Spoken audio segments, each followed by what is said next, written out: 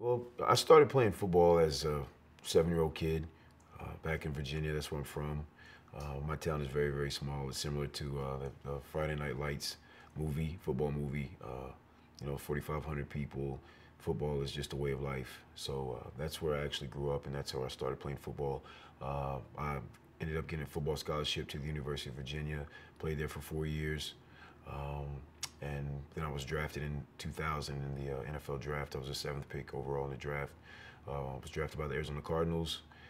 From there, I was traded to the Tampa Bay Buccaneers, signed a 4-year deal with the Chicago Bears, was traded after the Super Bowl in 2007 to the New York Jets, played there for 3 years, was released, signed a 2-year deal with the Kansas City Chiefs, and now I'm 1 year out of the NFL. So, I played 12 years of NFL football, 4 years of major college football, 4 years of high school football, and that's pretty much been my life. Being an NFL player is it's very exciting. It has its positives and its negatives. But there's definitely a lot of positives. I played in some really, really good cities. I played in Phoenix, which is a great city. I played in Tampa Bay, which is a great city. I played in Chicago, which is, huge. And I played in New York City. And also in Kansas City, which is, in the middle of the country. So, I was blessed enough to play in a wide variety of cities and get to enjoy a lot of experiences from each part of the country, each region.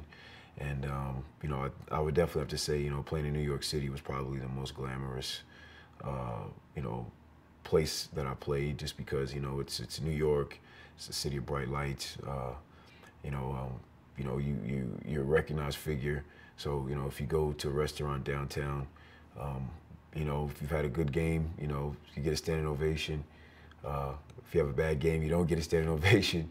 But, there's a lot of perks to it. You work every day pretty much, as far as practice and film study and training, which is, it's pretty grueling on you as far as, your physical, issues that come with that, and also mental issues. You have to be really, really tough to play in the NFL for a year, let alone, 12 years.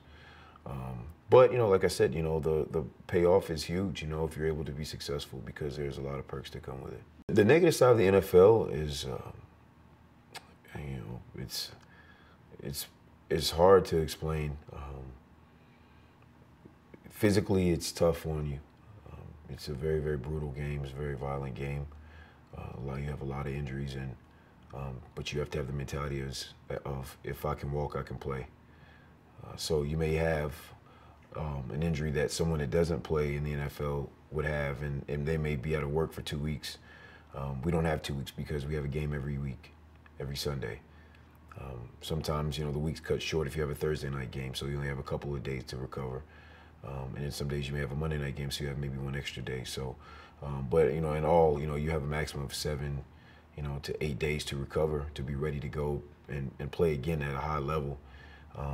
With that comes pressure, because if you can't play at a high level because of injuries, there's always someone else there to take your spot. So that's where, the mental toughness comes in, and the emotional issues that come with being an NFL player.